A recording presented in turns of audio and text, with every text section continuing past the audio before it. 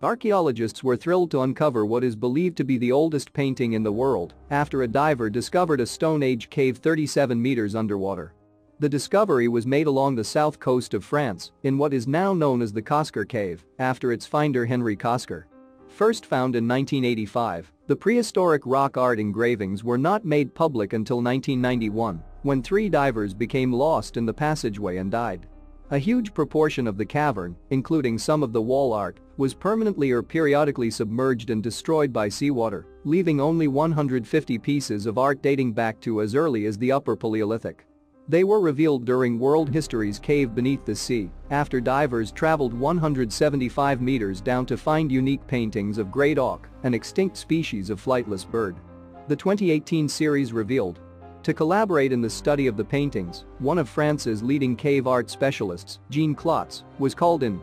He noticed several unusual things about the paintings. No cave art site had ever been found in the area, which was far from the concentrations of well-known painted caves in France. Although images of seals like those in the Cosquer Cave had been found on engraved prehistoric objects, great auk paintings were unique. Professor Klotz was forced to watch through a live camera stream as a team of divers explored the cave. He explained, "I didn't go into the cave because I'm not a diver, but I can say I've been inside the cave through the photographs. Also, through the eyes of my friend Jean Curtin. So through the cameras, I monitored what was going on inside the cave for the whole afternoon."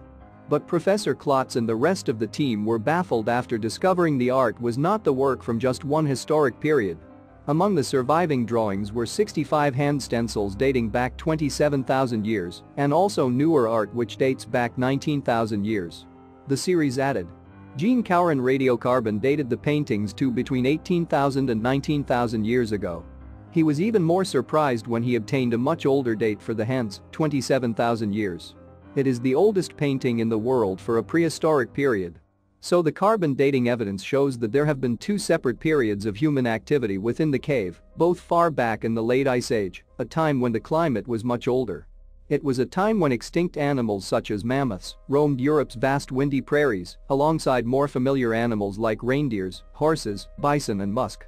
During the glacial periods of the Pleistocene, the shore of the Mediterranean was several miles to the south and the sea level up to 100 meters below the entrance of the cave. Cosquer Cave is significant because it is situated in an area where no Paleolithic art had ever been found before.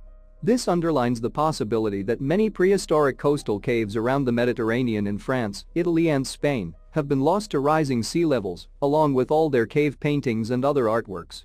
Archaeologists estimate that if Cosquer had remained above sea level, it would now contain something like 600 to 800 animal images alone.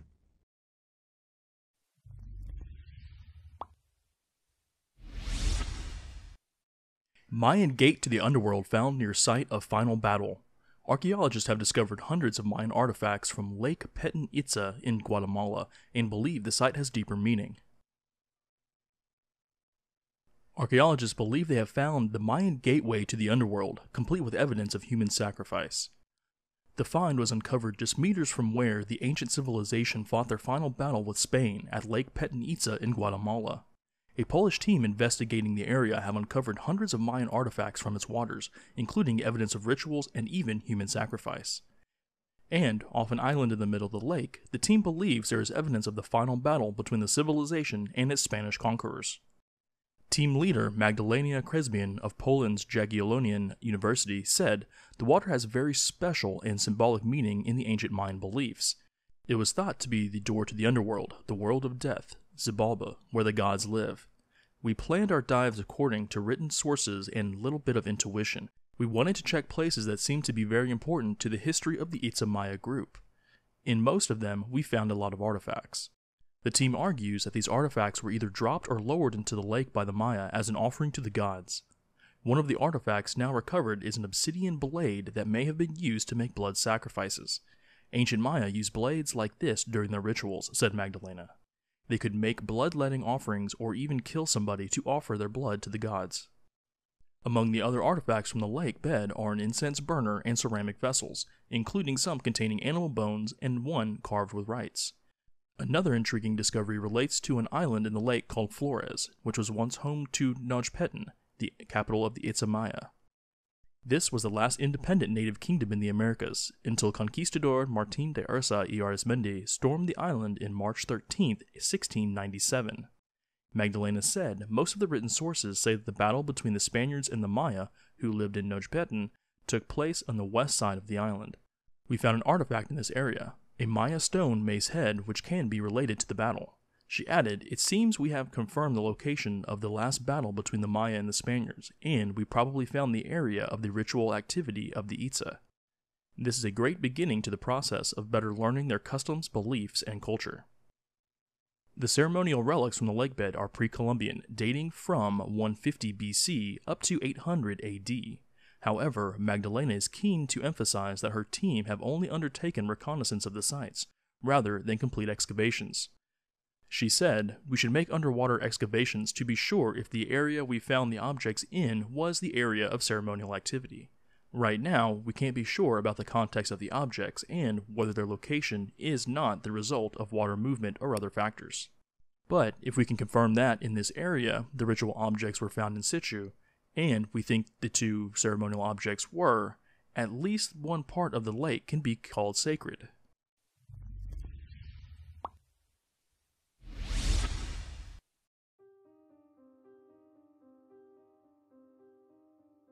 Throughout history there have been numerous cases of people who have simply ceased to exist, disappearing forever without explanation or resolution. This is certainly spooky enough when it is just one person, but it becomes decidedly more bizarre when large groups of people abruptly vanish to never be seen again. Indeed, some of the most baffling disappearances in history have to do with mass vanishings that seem to have swallowed up and wiped out hundreds or even thousands of souls, in some cases whole towns, all of which remain gone, and with few clues of what became of them. They have apparently simply ceased to exist. What lies behind these tales and what forces may have been at work to make crowds of people totally blink out of existence? Here we will take a look at some of the more notable mysterious mass disappearances in history, in which a large number of people seem to have almost dissipated into thin air, and which have left profound mysteries and puzzles behind. Perhaps one of the most well-debated mass vanishings of all time comes to us from the cold expanses of the frigid north. Northern Canada is a harsh environment in which to eke out a living. Here in this cold land of eternal, relentlessly icy, biting winds, there was once an Inuit village perched upon the stony shores of the remote Lake Anjikuni. The settlement was a rather prosperous fishing village at the time, with a population of about 1,200 to 2,500 people who toiled away in the gnawing cold to make a living out here on the outer fringes of civilization. It was here that a fur trapper named Joe LaBelle came through snow and ice to seek refuge in November of 1930 after an arduous journey overland by snowshoe-running trap lines. LaBelle had apparently been to this village before and often relied on the warm welcome and supplies he could expect to receive here, yet this was not to be a typical visit.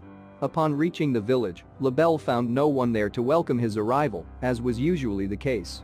Finding this rather odd already, he was soon overcome by the sheer, almost deafening silence that emanated from the normally bustling village as he stood there in the cold, buffeted by wind and a glaring void of any other sound. None of the activity he had come to expect from this normally booming fishing town was anywhere to be seen, and his shouts out into the still village were answered with the howling of wind. LaBelle cautiously made his way into the village, and it was not long before more eerie discoveries were made in the frigid, deathly silence. He passed a group of emaciated sled dogs dead in the snow, frozen solid and half buried in snowdrifts, seeming to have starved to death out in the bleakness. A peek into several of the snow-caked shacks in which the villagers lived showed that personal items remained, as well as weapons such as rifles. There were also meals on tables and even pots that had been left cooking over fires, whose charred contents had since gone cold, save for a few that hung over some still smoldering embers. Everything remained undisturbed and just as it had been left, and there was no sign of any struggle or anything out of the ordinary, except the fact that there was not a soul to be seen anywhere. For all appearances it seemed as if someone should have been coming back at any moment, but no one did. It seemed that every single inhabitant of the village had simply vanished.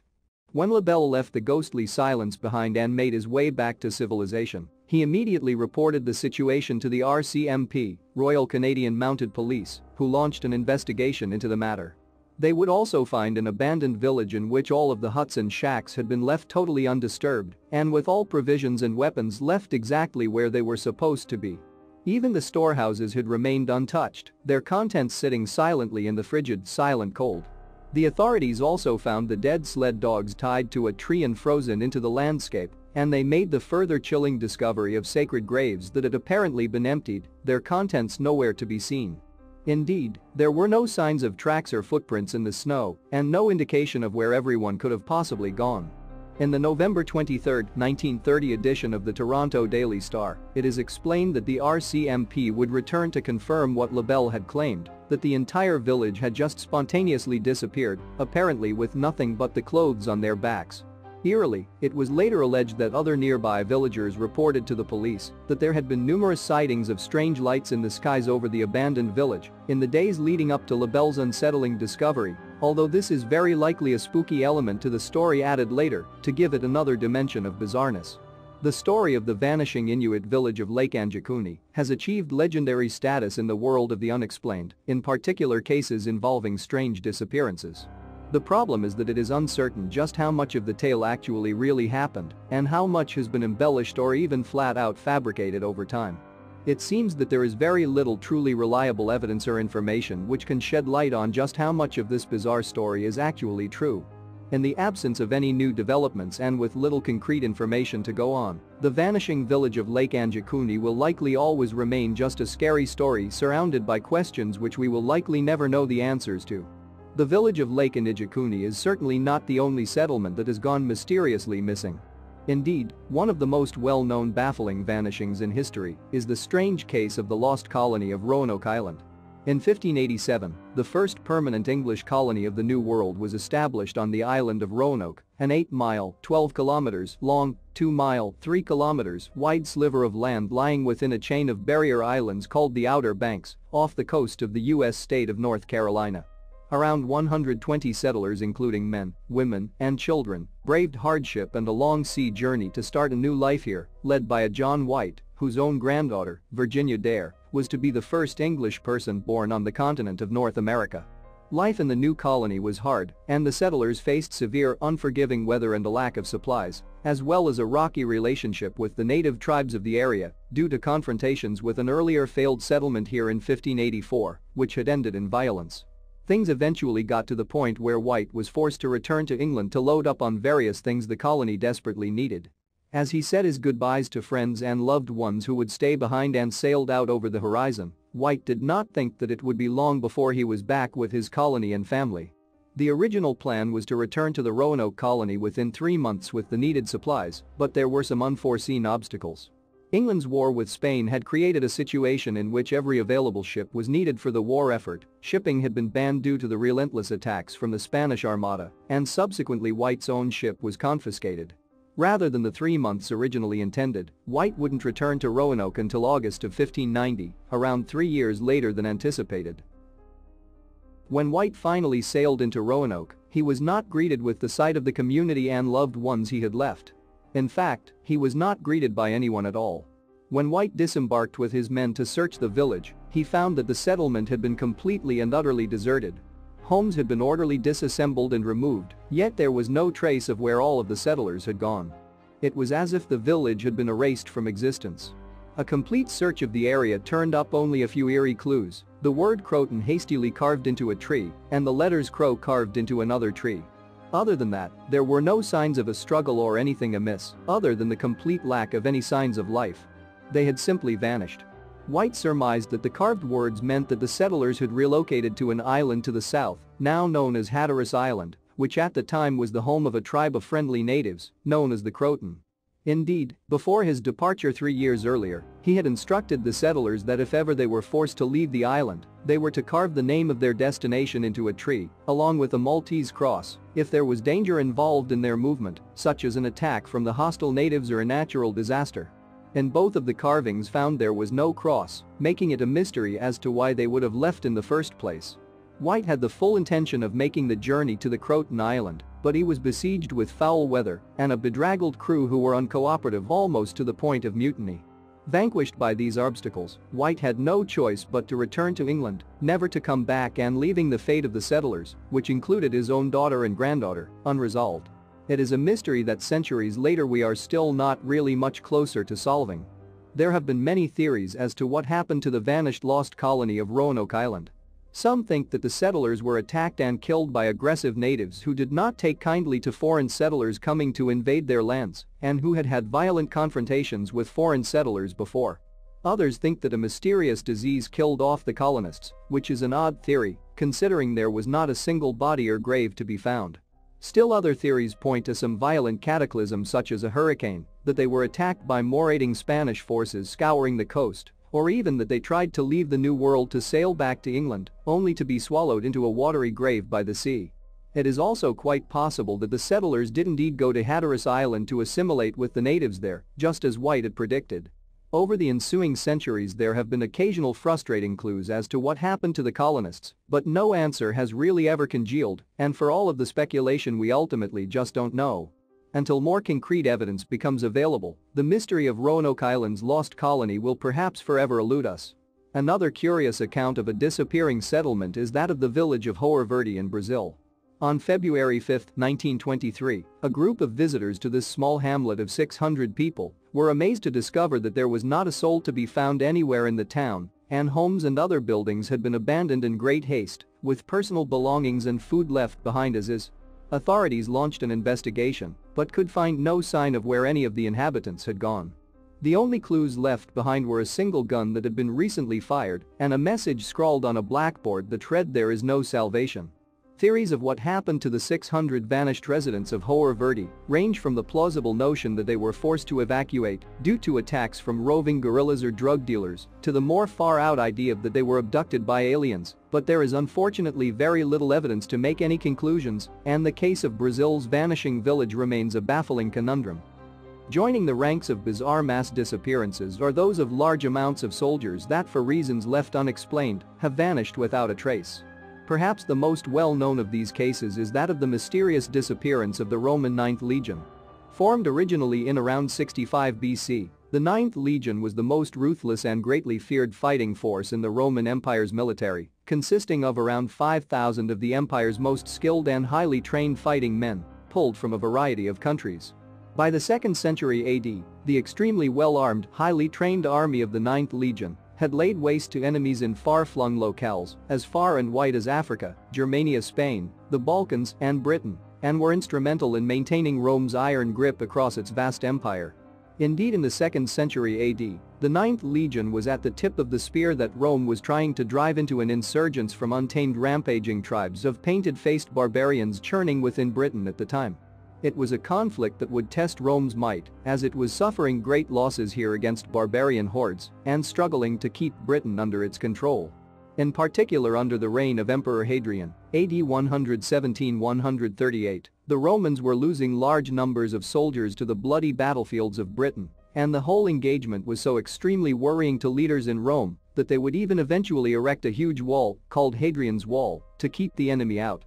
It was into this horrific maelstrom of fighting and turmoil that the 9th Legion marched in around 109 AD, when they pushed forth into what is now known as Scotland to face an enemy that terrified most soldiers, with their primitive face paint streaked across fierce visages, attire of ragged bear and wolf skins over substantial bear flesh, even in the middle of winter, fierce tattoos, booming war drums, and their mystical shamans howling prayers to ancient Celtic gods in the midst of battle. These barbarians were seen as a ruthless enemy the likes of which no one had ever seen before, yet the 9th Legion bravely marched forth to engage and push them north. This vast force of heavily armored soldiers would go forth to engage and would never be seen again, thousands of men gone without a trace, not a single one ever to be accounted for. The disappearance would go on to grip the public imagination with the publishing of such works as Rosemary Sutcliffe's 1954 book, The Eagle of the Ninth, which was an instant bestseller when released. The mystery of the missing Roman 9th Legion has become legend and a baffling historical oddity that has never really seen a satisfactory answer. There are of course many theories as to what happened to the Roman 9th Legion. One of the more plausible ones put forward by historians is that there was nothing mysterious going on at all, chalking it up to the Legion merely slowly transferring to other battlefields in Britain or the Middle East, or even disbanding altogether. The legends of Scotland like to portray a different scenario, that the well-equipped formidable Roman fighting force was whittled away by tenacious guerrilla attacks by the very under-equipped primitive forces they were trying to eradicate. Some rumors that leaked from the battlefield at the time suggested that a catastrophic battle had ensued between the Roman forces and the Celtic tribes, which had resulted in devastating repercussions. However, for all of the theories, there is little archaeological evidence to settle the matter once and for all. All we know is that, for whatever reasons, Rome's most exalted, feared fighting force totally disappeared from the records, only to move on into the realm of mystery and legend. The disappearance of the Roman Ninth Legion continues to capture the imagination. It has been covered in a wide variety of media, from books, to TV, to film. Recently, 2 films devoted to exploring the conundrum were released practically back-to-back, with the 2010 film Centurion followed 1 year later by 2011's The Eagle, both giving different takes on the disappearance. Yet for all of the theories, debate and speculation, the tale of the vanishing of Rome's Ninth Legion is still unresolved and will likely continue to bore its way into myth and legend for some time to come. A similarly baffling vanishing of an entire military force is said to have occurred in China sometime around the year 1937. This was during the Second Sino-Japanese War. In the days leading up to this tragic stain on history, Chinese Colonel Li Fuxian had been engaged in a desperate effort to staunch the coming invasion by placing 3,000 heavily armed reinforcement troops along a 2-mile (3.2 kilometers) line in order to defend a major strategic bridge over the Yangtze River, where they waited for the inevitable Japanese onslaught. The defensive line set up artillery and heavy guns in the hopes of unleashing them upon their ruthless enemy, and the colonel himself fell back to his headquarters to await the attack he knew was coming. The following morning, the colonel was awoken by an aide who brought news that all contact with the defensive position had been lost. Baffled, Li Fuxian had an expedition launched to the line to check on their current situation, and this is where things got bizarre indeed. When the investigation team arrived, it became apparent that the entire line of over 3,000 men was simply and totally gone. Posts were completely abandoned, and artillery and heavy guns had been left where they were, fully loaded, locked in firing positions, but dead and unused. There was no sign of blood or a struggle of any kind, indeed no sign at all as to where everyone had gone at all. It was as if the men had just blinked out of existence. 2 sentries far away at the end of the bridge were still at their posts and claimed that no one had come through that way. In fact, there were several sentry posts set up throughout the area, and none had seen any sort of movement from the large force of men. How could they have silently and stealthily have moved without any word to their superiors and without notice by these sentry posts?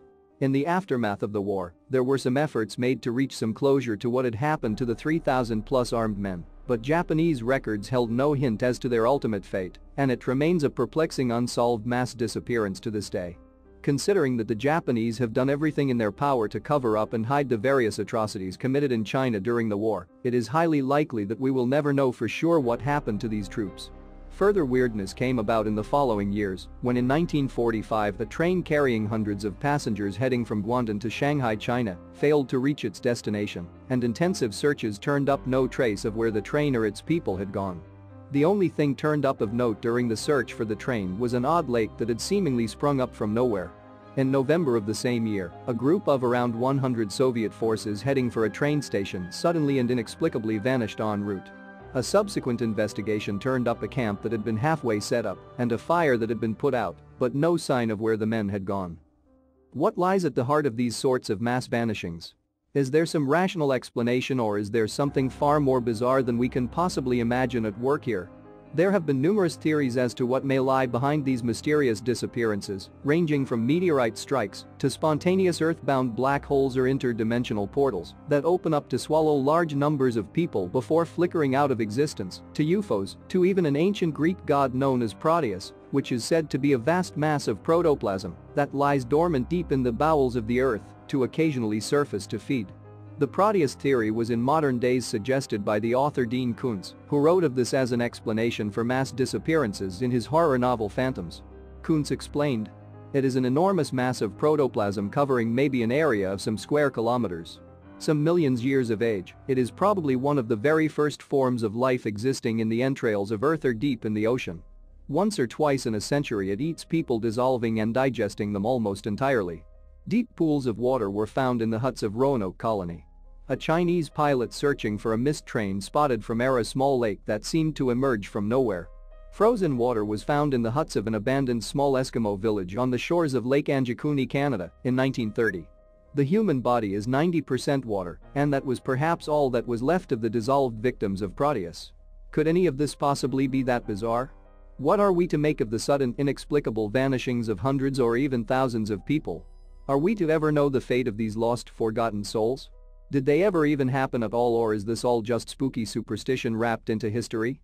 While we may not have, and perhaps never will have the answers to these questions, it is certainly compelling and not a little frightening to think about the notion that at times this world we live on potentially has the ability to open up and just swallow us up or wipe us off the face of the earth without a trace.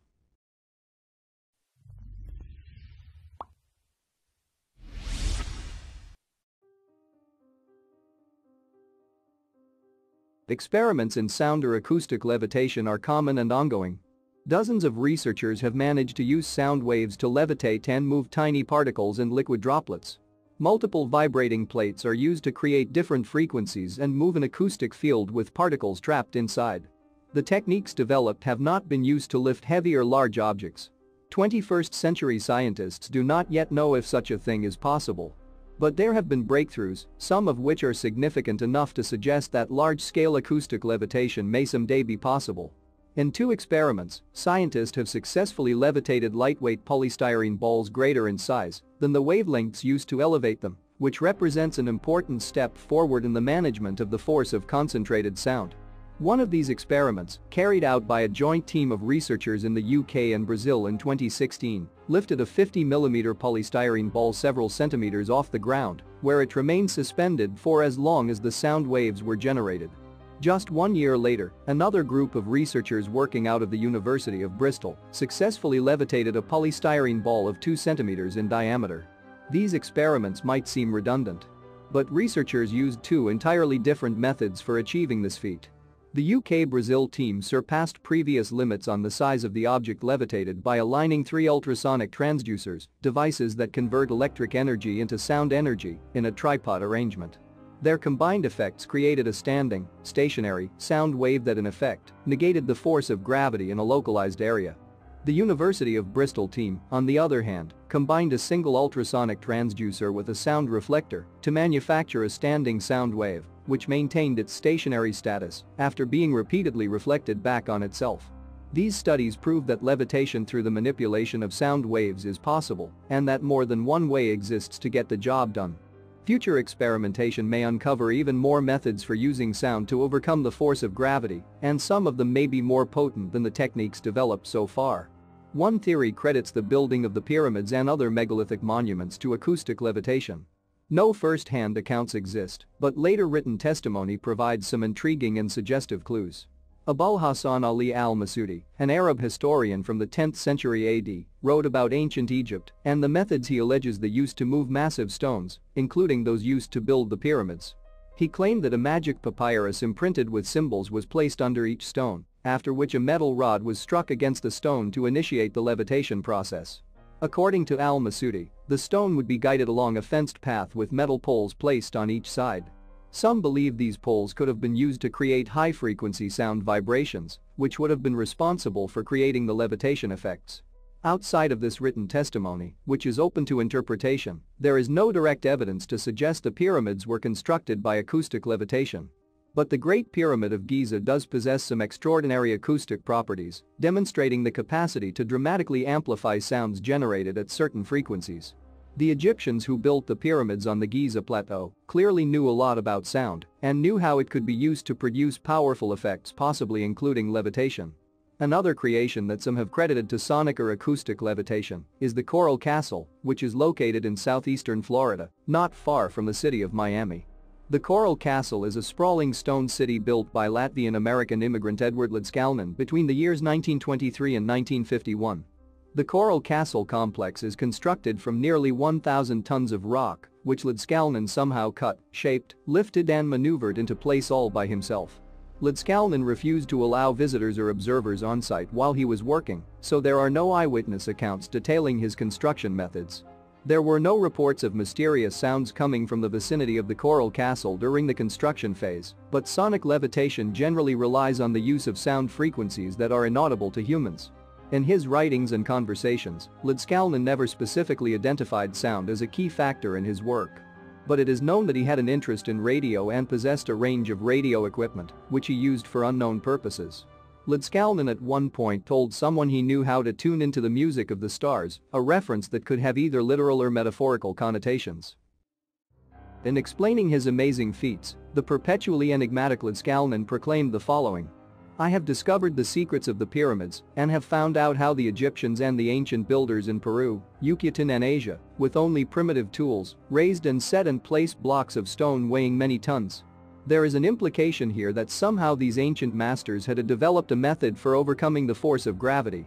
Just exactly how Ladskalnin would have discovered the secrets of the ancients is unknown.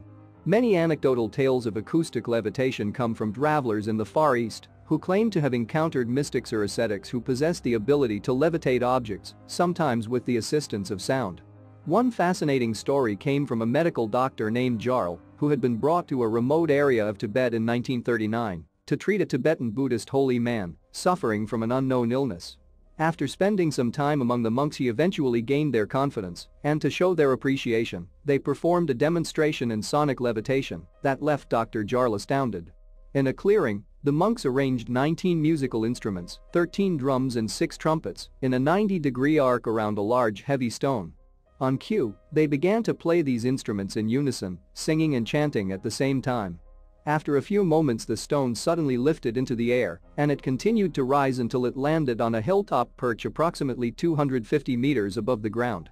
The demonstration was repeated multiple times for Dr. Jarl, who claimed the films he made of this procedure were confiscated by the English Scientific Society, which had sponsored his trip to Asia. The drawings Dr. Jarl made of this procedure have survived to this day, although the films he allegedly made have never surfaced. A few years ago, sonic drilling technology was developed by NASA as a means to mine materials from rocks and other hard materials encountered on space missions. This helped boost interest in the capacity of sound to generate force, including the power necessary to levitate physical objects. Compared to stories of heavy stones lifted high into the air by chanting and drum-playing monks, the achievements of 21st century scientists may not seem impressive. But they do show that sound waves can be used to accomplish amazing things, and controlled experiments are more authoritative than unproven anecdotes from the distant past. Acoustic levitation is real, and as scientists learn more about how it works, their ability to harness it will likely advance by leaps and bounds.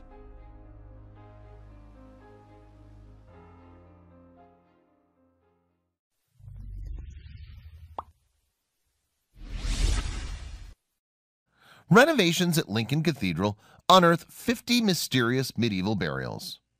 Before we start, please take a moment to give this video a like, subscribe to Blast World Mysteries, and hit the bell icon so you'll never miss these great stories.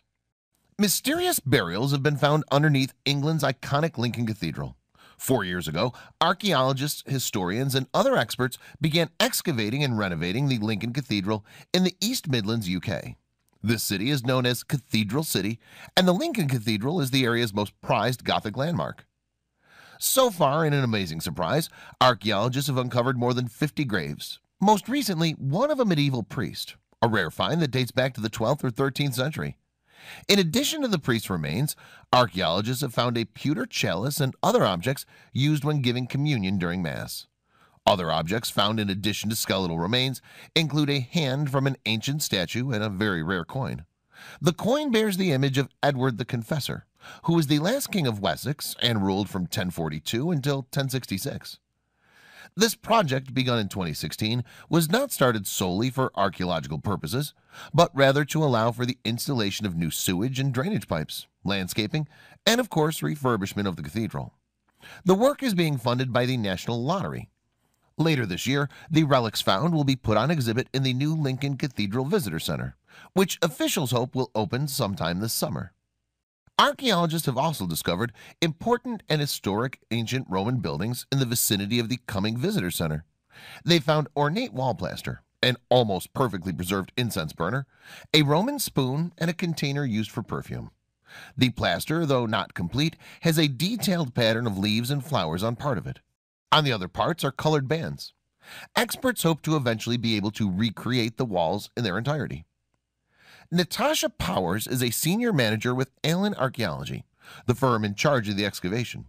She's been on the project since the beginning and recently told the media, "Since our work began in 2016, we've uncovered significant evidence of Lincoln's medieval, Saxon, and Roman past.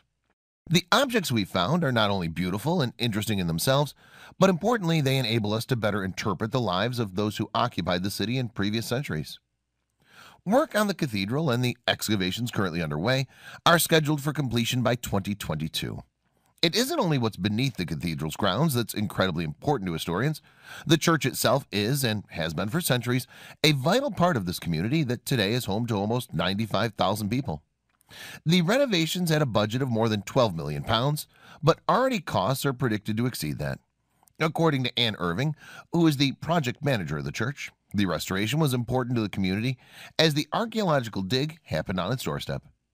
In May 2019, Irving told Telegraph News website, "We're building out the Lincolnshire limestone, which is like a hard cheese. There's a lot of intricate Gothic carving which weathers and bits fall off."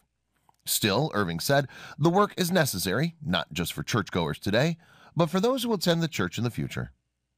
"We're not just thinking about our generation," she told the Telegraph, "but the generations beyond us and what they'll have to face if the repairs are not tended to now." And churchgoers are not the only folks who love the Lincoln Cathedral. TV and movie producers love it too. In 2005, the church stood in, so to speak, for Westminster Abbey in the film The Da Vinci Code, starring Tom Hanks. So while costs for the renovation and the archaeological dig may rise, so will the cathedral's fame and profile. And perhaps visitors to the UK will make a point of going to Lincoln, seeing the cathedral, and visiting the town. That means tourism, which means money flowing into local businesses. Perhaps they'll stop in at the visitor center and see the exhibit of the ancient priest excavated recently and the artifacts found with him. When history and economics combine, it can mean a win-win for everyone involved.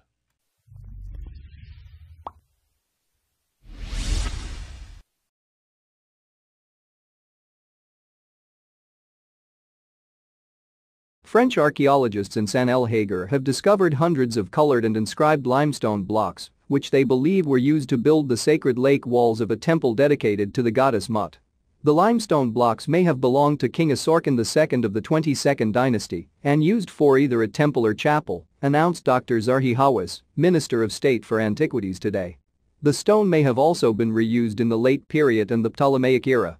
Dr. Hawass added that following a complete excavation and study of the blocks, the French mission would reconstruct the original arrangement to determine if they are from a temple or chapel. Dr. Philippe Brissot, director of the French mission, confirmed that the sacred lake measures about 30 meters by 12 meters, with a depth of 6 meters. The team has so far cleaned about 120 blocks, 78 of which have inscriptions. 2 blocks belong to King Asorkan III, while the inscriptions mention the title Mistress Mut of Asheru Lake, indicating both goddess and lake during the 21st and 22nd dynasties. Dr. Muhammad Abdul Maqsud, head of office at the Ministry of State for Antiquities, said that this discovery adds great importance to the Saint-El-Hagar site, one of the most archaeologically rich areas of the Delta, known as the Thebes of the North. The region is a huge priority for the Ministry of State for Antiquities to lower the water table, control agricultural drainage, and build an open-site museum, complete with visitors center, tourist facilities and a museum magazine. General Manager of Sharkio Archaeological Sites, mentioned that Saint-El-Hagar, Tanis during the Pharaonic era, 70 kilometers northeast of Zagazig city, is one of the oldest Egyptian cities and contains many temples belonging to the god Amun. It was the capital of Egypt during the 21st and 22nd dynasties. Excavation work began at this site in 1860 by Auguste Mariette, followed in 1884 by Flinders Petrie, who discovered the temple of Amun inside the old city.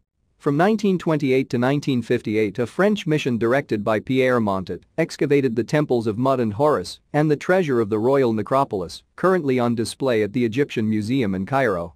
Now under the direction of Dr. Philippe Brissot, the inscriptions of this latest discovery are thought to be amongst the best quality reliefs to be found in Egypt.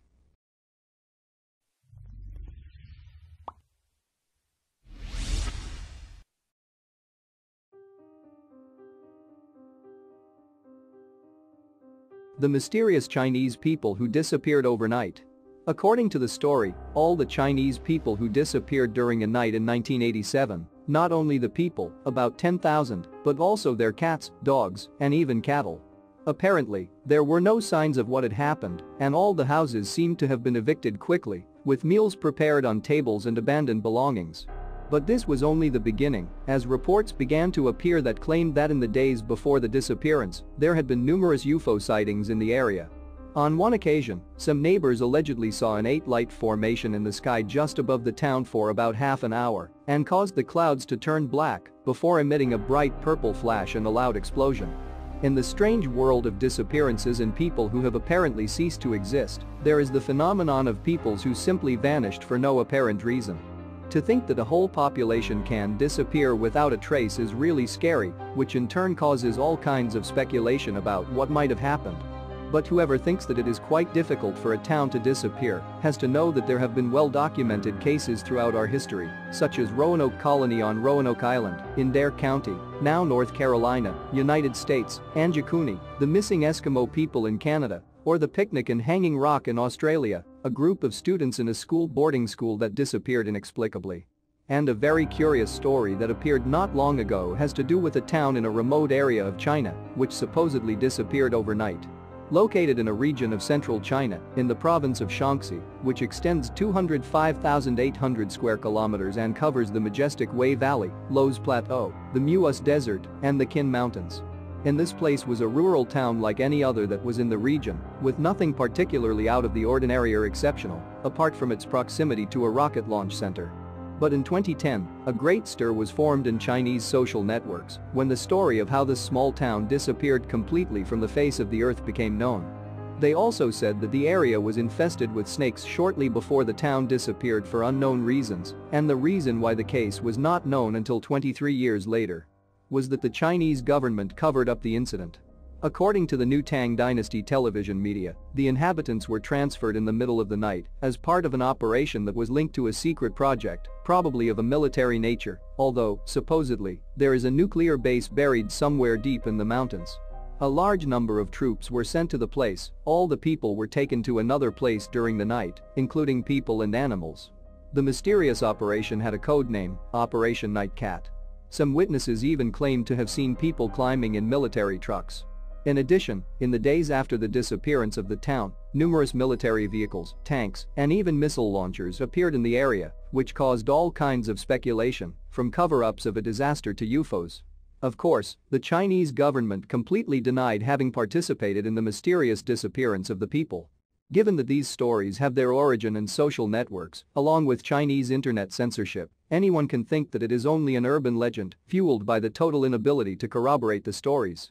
But we must also remember how disasters concealed by the Chinese government have occurred, such as the famous catastrophe of March 3, 1996, in Zhejiang.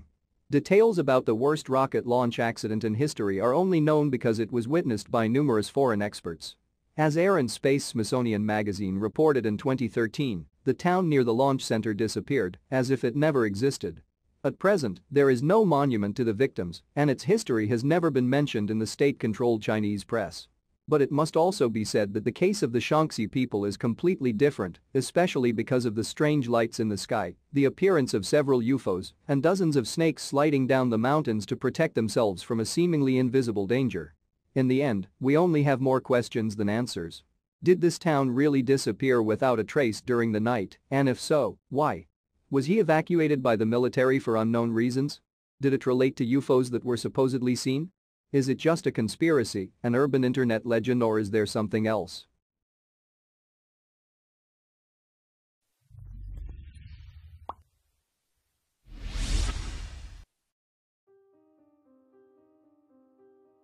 Warsaw, Poland. As Polish river levels fall to record lows amid a prolonged drought, the material remains of Poland's tortured 20th century history are coming to light on newly exposed riverbeds, the human remains of Soviet fighter pilots and their plane being found in recent days. Those discoveries follow that of stone fragments from the early 20th century Poniatowski Bridge across the Vistula River in Warsaw, which the Germans blew up in 1944. The Vistula River is hiding no end of secrets. They are everywhere, said Johnny Daniels, who waded into a shallow area of the Vistula on Tuesday, picking up fragments of stones with Hebrew lettering. Officials knew that archaeological remnants remained hidden under wild and murky waters of the Vistula River or its tributaries. But it was impossible to carry out searches for them until now. Amid a prolonged drought, the Vistula, which flows 1,047 kilometers from the Beskidi Mountains to the Baltic Sea, is at its lowest level since measurements started in the late 18th century, leading explorers and fortune hunters to comb riverbanks across the country. On Sunday, explorers found the remnant of the Soviet fighter-bomber plane in the Bzura River, a tributary of the Vistula, near the village of Kamień in central Poland. The pieces have been moved to a museum in nearby Wyszegród for examination, with more recovery work planned for Saturday. The head of the museum, Zdzisław Leszczyński, told the Associated Press that parts of Soviet uniforms, a parachute, a sheepskin coat collar, parts of boots, a pilot's personal TT pistol and radio equipment were found. The inscriptions on the control panel and on the radio equipment are in Cyrillic. The uncovered remnants are part of the larger story of a devastating war that played out across Poland from 1939 to 1945.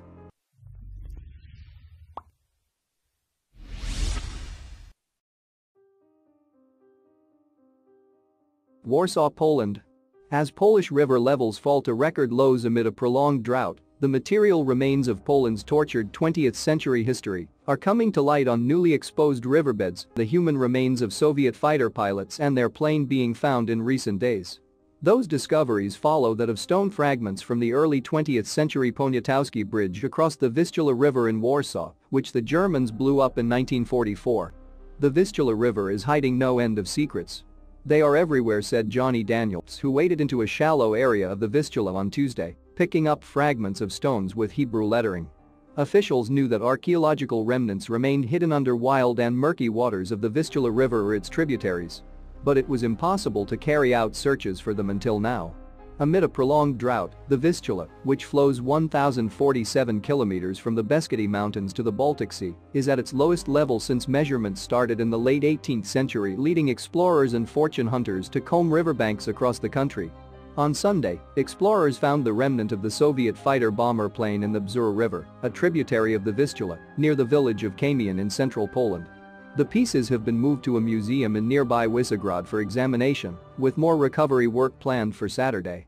The head of the museum, Zdzisław Leszczyński, told the Associated Press that parts of Soviet uniforms, a parachute, a sheepskin coat collar, parts of boots, a pilot's personal TT pistol and radio equipment were found. The inscriptions on the control panel and on the radio equipment are in Cyrillic. The uncovered remnants are part of the larger story of a devastating war that played out across Poland from 1939 to 1945.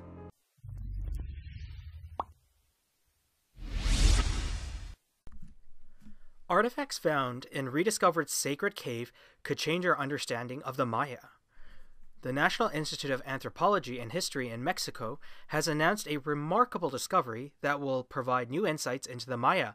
Experts found a sacred cave where rituals were performed, filled with priceless artifacts. The find was made by archaeologists in a cave system in the Yucatan, and it is hoped that they will allow scientists to have a better understanding of the reasons for the collapse and fall of the Maya. The find was made by a team of archaeologists who were looking for sacred wells in a cave system near the abandoned Maya city of Chichen Itza in the Yucatan. The project, which was partly funded by the National Geographic, was exploring the Balancanchis network of caverns. According to the Washington Post, Balamacu is about 1.7 miles or 2.75 kilometers east of the main pyramid of Kukulkan at Chichen Itza. This cave system was once sacred to the Maya rain god Chak. The exploration of the cave. The exploration of the cave started in 2018, and experts were looking for a well that they believed was under the pyramid of Kukulkan. Some local Maya informed archaeologists of an incredible story from over 50 years earlier. They told the experts working at Chichen Itza that a discovery had been made deep in the cavern in 1966, but the lead archaeologist had sealed up the cave, possibly to preserve the find, and it was then simply forgotten about. This persuaded archaeologists that there was something else in the caverns apart from the holy well, and they began to explore the cave system. This meant crawling deep into the often narrow cave on their stomachs with only a small light attached to their helmets. After much fruitless searching, one day, archaeologist Guillermo de Anda found something that was so astonishing that it made him almost cry. A treasure trove. In the cavern, he saw approximately 155 ritual items and offerings that had lain untouched for centuries. All of the items are made of ceramic and include bowls, plates, boxes, incense burners, and braziers, and they contain organic material and possibly fragments of animal bones. The archaeologists knew that they had found a sacred cave where the Maya had once performed some of their most important and secretive ceremonies. The items that have been discovered have lain so long in the cave that stalactites have grown up around them, and for the moment, the precious hoard has been left in place. According to the National Geographic, for these Mesoamericans, caves and cenotes, or sinkholes, were considered openings to the underworld. It seemed like that ceremonies and rituals were performed in the cave to win favor of the rain god, who was very important for the Maya in their arid and dry homeland. The Maya had to crawl into the cave to perform these rites, and only priests and royalty were probably in attendance when offerings were made to the rain god. The experts have begun a preliminary investigation of the items found in the cavern. As expected, they found artifacts with a representation of the Mayan god Chak. However, they also found a surprising effigy of the rain god Tlaloc, according to Newsweek, who was a rain god from the central Mexican highlands.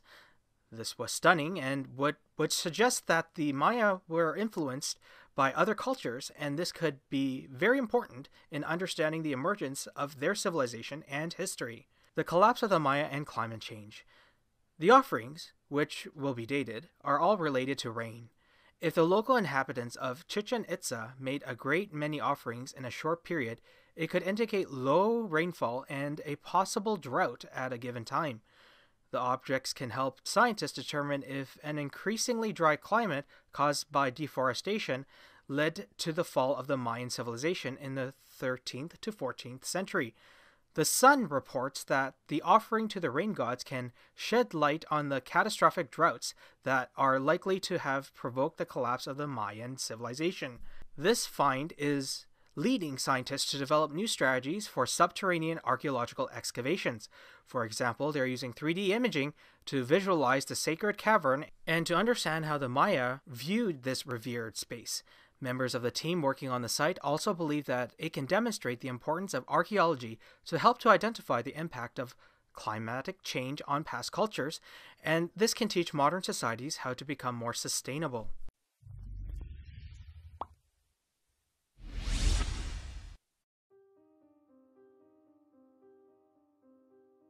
Gold looted from the Aztecs some 500 years ago was found to have been stolen by famous Spanish conquistador Hernán Cortés, archaeologists have revealed.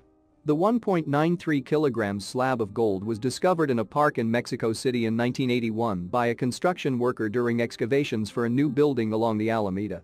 How it got there remained a mystery, as the Aztec civilization ruled in a more southern part of Mexico, while the capital city is more north of where the Aztecs once ruled. However, analysis of a Spanish invader's diary revealed the gold bar was looted by Hernán Cortés in 1520.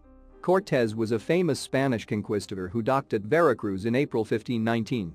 The following year, on June 30th, the Spanish were forced to temporarily retreat as they had just slaughtered the Aztecs' nobles and priests, leaving the Aztecs furious in a night known as Noche Triste, or Sad Night. However, Cortés did not leave without a gift and decided to take the weighty piece of gold with him, before evidently losing it.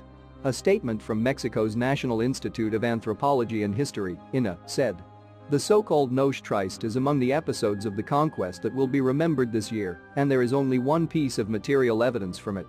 A gold bar that sank 500 years ago in the canals of Tenochtitlan, and which recent analysis confirms came from the Spaniards' flight.